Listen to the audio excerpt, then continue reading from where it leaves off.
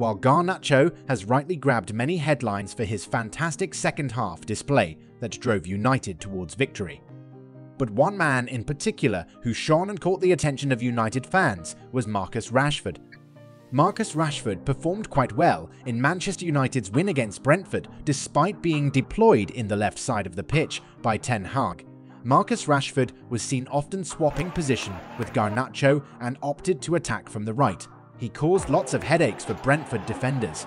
He assisted Garnacho's equalising goal and was active throughout the game, as the stats prove.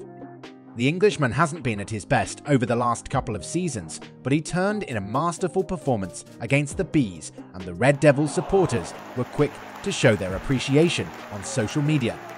Not only did his assist lead to Garnacho's equalising goal, Rashford also had a good game all round, completing 40 of his 45 attempted passes, created 4 chances, one of them was a big chance, and had 7 touches in the opposition box.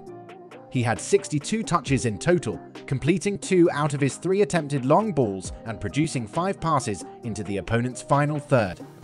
As a matter of fact, no player on the pitch completed more final third passes or created more chances than Marcus Rashford against Brentford, with 22 final third passes and 4 chances created. He was also involved defensively, making 2 clearances, winning 2 tackles out of the 3 he delved into, and also winning 1 out of the 2 aerial duels he contested, emphasizing how influential he was in the match.